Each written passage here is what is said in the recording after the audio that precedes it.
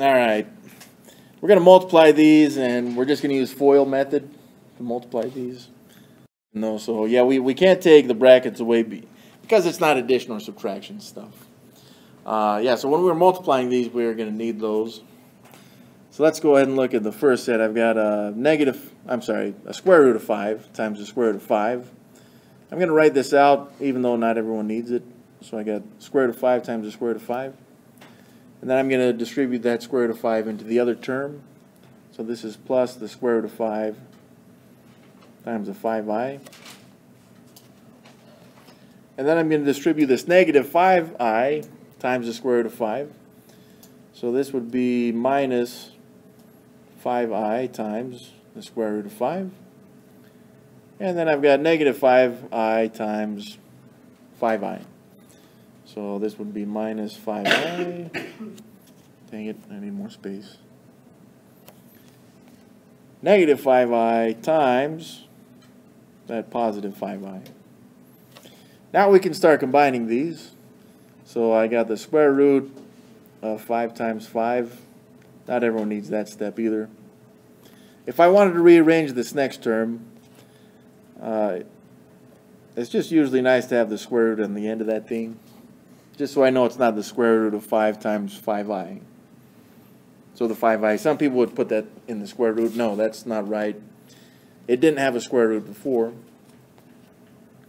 Then I've got this 5i times the square root of 5. That's minus. And then we had minus, I'm just going to rearrange these, 5 times 5 times I times I. Well, what we notice about this is that I've got an I square root of 5 and an I square root of 5, which makes these two middle terms like terms. And right here I've got a positive 5, and right here I've got a minus 5.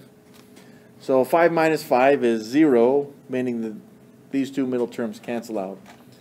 Now, some of you guys noticed that from the beginning, is that these two terms right here are conjugates. So we could have just squared the first term and added the square of the second term. And we're gonna see that, right? So, and let's look at that real quick. So this would have been the same thing as the square root of 5 squared plus 5i squared. I'm sorry, the I actually goes away. All right. So this would have ended up being 5 plus 25, which is 30. So this is what we should expect the answer to be at the end of this thing. We should expect an answer of 30. Is everyone okay with how I got that? Square root of 5 squared is 5. 5 squared is 25. 5 plus 25, 30. All right. So this is what we should expect to get. What I have left over here is I got the square root of 5 times 5. That's a pair of 5s. So the square root of 5 times 5 is 5. Or it's the square root of 25, which is also 5. Then I had minus, over here I had 5 times 5, which is also 25. And then I also had that I squared. So I've got 5 minus 25. I squared is going to become a negative 1. Which, if I rearrange this, would be 5 plus 25.